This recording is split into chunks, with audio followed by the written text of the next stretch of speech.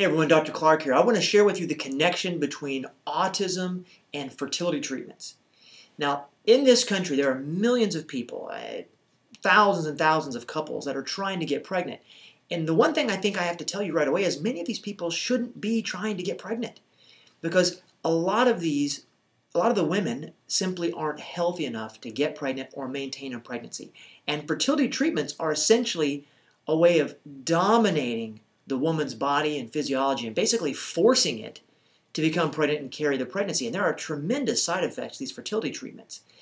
One of the drugs that's popularly used is called Clomid. And Clomid reduces cholesterol. And that's the connection between fertility treatments and autism. And I'll explain why. You can do the research. You can look up the data.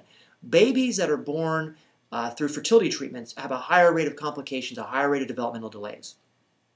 And here's one of the reasons why.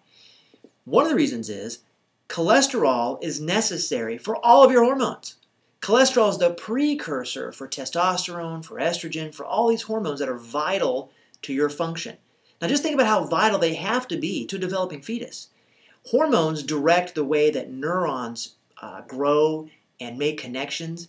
And if you're in a low cholesterol state, that brain development can easily be altered, can easily be delayed. And it really shouldn't surprise us that if cholesterol is a precursor for hormones, and if we have a mother who's got low cholesterol and she gives baby in a low cholesterol state, and the baby has low cholesterol, it shouldn't surprise us at all that we've got developmental delays. So for me, it brings up a couple of issues. One, why are so many people infertile? Well, assuming the man's the sperm count and sperm motility has been checked, what it really comes down to, I have found, is that fertility comes into kind of three different categories. One, there is an adrenal gland problem, which we can talk about later. Two, there's undiagnosed autoimmunity. And third, there's usually some sort of gluten intolerance. And I've seen this a bunch of times. And keep in mind, if the mom has an autoimmune condition, okay, so there's strike one. Angie's got gluten intolerance, there's strike two. And maybe she doesn't even know she has these things.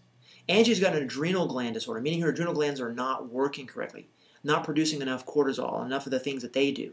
So there's strike number three. And then she gets a fertility drug that lowers her cholesterol. There are four big physiological strikes, bombs, that are huge risk factors for having a child with a developmental delay. So, what do? Well, if you have an autistic child and it was born through fertility treatments, one of the things that you should be looking at, and I hope you see someone who understands this, you should be looking at what's this child's cholesterol level. And remember, I take a different perspective on this. I mean, cholesterol is not evil. Sometimes you've got to raise cholesterol levels in certain patients to help their physiology, to help them function the way they're supposed to. Not squash it, but actually raise it. So hopefully if you have an autistic child born through fertility treatments, you're seeing someone who understands this aspect. Now the second thing is, if you are having trouble conceiving and you're thinking about fertility treatments, you probably need to see someone who has more of a functional approach. And I'm not necessarily talking about an acupuncturist or a naturopath. I'm talking about someone who understands all the things I just talked to you about: autoimmunity, gluten intolerance, cholesterol pathways, adrenal. You need to find someone who understands those things, because you may be trying to have a baby and you're not healthy enough. And you're just not in the right place in your life physically to have a child that's going to be healthy and have the least risk of developmental delays. Believe me, the magic of a child, I understand that. I have a child myself, and I understand the pain. I understand how painful it would have been if you're having trouble conceiving. But the last thing you want to do is do something that's going to endanger the normal, typical development of that child. So that's enough, I guess, preaching for today.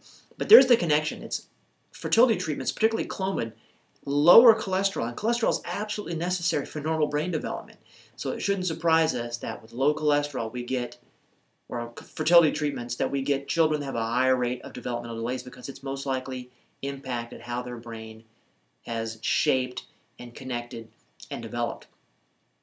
So my takeaway message for you is, if you've got a child that was born through fertility treatments that has a developmental delay, even if it's not labeled autism, you've got to go back and look at that and find if that low cholesterol state is still happening.